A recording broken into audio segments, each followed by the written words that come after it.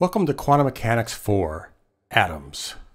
Until now, we've been concerned exclusively with light.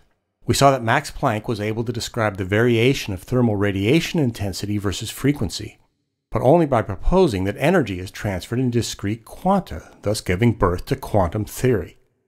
Soon it became clear that these chunks of energy correspond to momentum-carrying particles of light that we call photons. The wave nature of light places fundamental limits on the precision with which we can simultaneously know related quantities, such as photon momentum and position. This uncertainty principle is one aspect of the so-called wave-particle duality that characterizes photons. Starting with this video, we want to turn our attention to matter, specifically the atom. The concept of atoms has been around since antiquity. Simply put, matter is either infinitely divisible or it is not. And if it isn't, then there must be a smallest indivisible unit of a substance that we call the atom. Democritus and Lucretius were two of the ancients who argued philosophically for this idea. The scientific basis for atomic theory can arguably be said to begin with John Dalton. He proposed that the fundamental substances, the elements, are composed of identical atoms. Specific numbers of atoms of different elements can combine to form molecules characteristic of a compound substance. For example, two hydrogen atoms and one oxygen atom combine to form one water molecule. Consequently, any quantity of water will always be exactly 2 parts hydrogen and 1 part oxygen. Chemical reactions between compounds are then simply the rearrangement of their constituent atoms. How atoms are bound into molecules and why different atoms have different chemical properties remained a mystery. In addition to displaying unique chemical properties, different materials often display distinctive colors when they burn. By the late 19th century, this idea had been refined with great precision through the study of atomic spectra. In place of a flame, an electric current can be discharged through a pure gas sealed in a glass tube. The emitted light can be resolved into a spectrum of constituent colors using a prism, or for more precision, a so-called diffraction grating. Each element is found to emit a unique spectrum. The reason for this was another mystery of the atomic realm. When an incandescent light bulb is viewed through a diffraction grating, we observe a continuous rainbow spectrum. A graph of light intensity versus wavelength shows a continuous spectrum of the type Planck's law describes.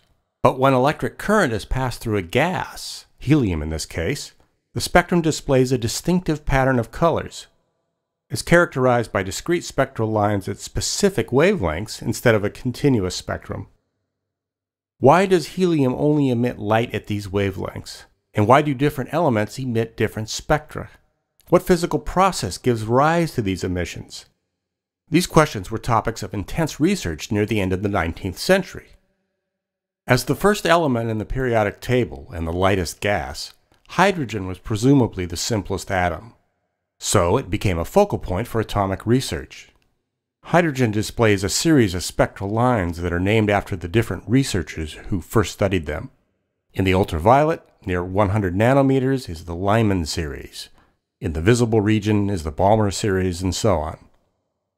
Empirically, it was found that these spectral lines follow a simple pattern described by the so-called Rydberg formula.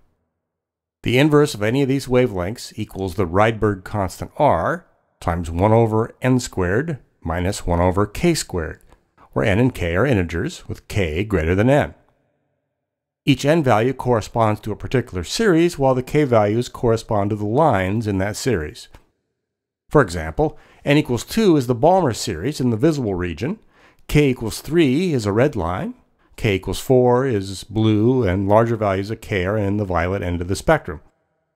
Any theory of the hydrogen atom must be able to explain the Rydberg formula. A key piece of the puzzle fell into place with the discovery of the electron in 1897 by J.J. Thomson. He used an early cathode ray tube, the device that evolved into the TV picture tube. Inside an evacuated glass tube are metal plates connected to a voltage source. There's a negative plate called the cathode, and 2 positive anode plates with slits cut in their centers. It's found that for a high enough voltage, something is emitted from the cathode and moves towards the anodes. Some of that emission passes through the slits and forms a so-called cathode ray, which travels to the end of the tube, strikes a phosphor screen, and produces a visible dot. Thomson put two more metal plates inside the tube parallel to this beam. Applying a voltage to those plates created an electric field between them, and by varying this electric field, Thomson found he could bend the beam, thereby moving the dot on the screen. The direction of the bending showed that this beam carried a negative electrical charge. Thomson also placed wire coils on either side of the tube. Passing electric current through the coils produced a magnetic field, and an electric charge moving through this magnetic field is subject to a force. By varying the magnetic field, Thomson could also bend the beam and move the visible dot. The electric and magnetic fields can be combined and adjusted so their effects on the cathode ray precisely cancel. Thomson assumed the ray was composed of particles of mass m and charge -e, moving with velocity v, all three of which were unknown. The magnitude of electric force is charge times the known electric field, capital E, and the magnetic force magnitude is charge times velocity times the known magnetic field, B. These had been adjusted to cancel out, so Thomson knew that the force magnitudes were equal, although they pointed in opposite directions. This gave him an equation from which the velocity v is the ratio of the known electric field E to the known magnetic field B. Thomson found that the cathode ray was traveling very fast, more than 1/10 the speed of light. Now he turned off the magnetic field and observed the effect of the electric field alone. The electric field exists only in a region of length L between the charged plates. Initially, the ray is moving to the right with velocity v. Between the plates, the electric force will accelerate it upward. When it exits the plates, it will be traveling at an angle determined by the original rightward velocity v and the added upward velocity.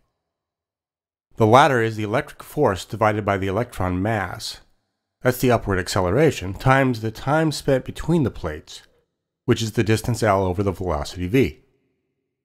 By measuring this angle, Thomson could determine the charge-to-mass ratio, E over m.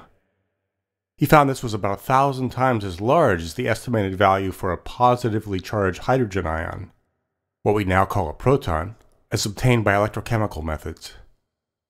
Since a proton and an electron together form an electrically neutral hydrogen atom, they must have opposite charges.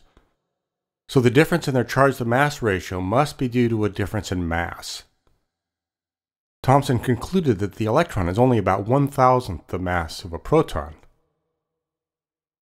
Following the discovery of the electron, Thomson proposed an atomic model in which atoms consist of positively and negatively charged components.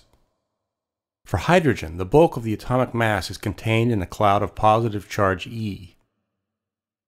In this floats a much smaller and lighter electron of negative charge -e. This model was very appealing because it seemed to unlock one of the mysteries of the atom, the existence of discrete spectral lines. If the positive charge is uniformly spread out through a sphere of radius a, and the electron is displaced from the sphere's center a distance r, then the electron feels a net force only from the positive charge inside the radius r, the dark blue region. The forces from charge in the light blue region pull in different directions and cancel out. The charge Q in the dark blue region is the total charge E times the fraction of the volume occupied by the dark blue region, namely r over a cubed, because the volume of a sphere varies as its radius cubed. The force pulling the electron back towards the center is the product of charges E times Q divided by the distance r squared. When you put in the expression for Q, you end up with a force which is a constant times the displacement r. A force that varies proportional to displacement is characteristic of a spring. So in the Thomson model, the electron is bound to the atom by a type of electric spring.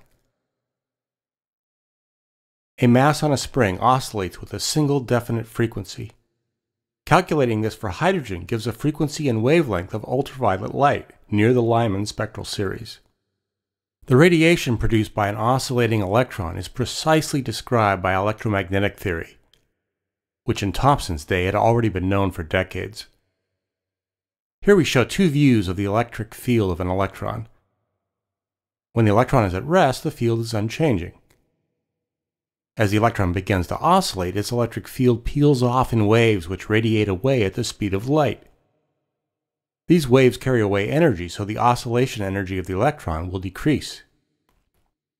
This gives us a picture of how passing electric current through a gas produces light. Suppose a hydrogen atom with its electron at rest at its center suffers an intense collision which transfers energy to the atom and displaces the electron. The atom's electric spring then causes the electron to oscillate. As it does, it produces radiation which carries the energy away, causing the electron to come back to rest and the radiation to stop. Another collision can restart the process. Now, a major shortcoming of this simple model is that it predicts only a single radiation frequency, when we know that real atoms emit series of spectral lines. Still, we seem to be headed in the right direction.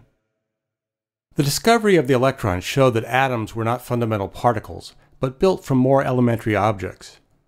However, Thomson's experiment measured only the electron charge to mass ratio and did not determine charge or mass independently. Because of this, it did not definitely establish the electron as a specific particle. For example, in a given electric field, one could conceivably have a series of particles with different charges and masses, but all having the same charge to mass ratio.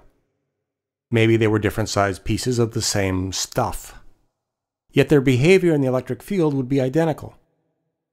To rule this out, one needed to establish the charge of a single electron.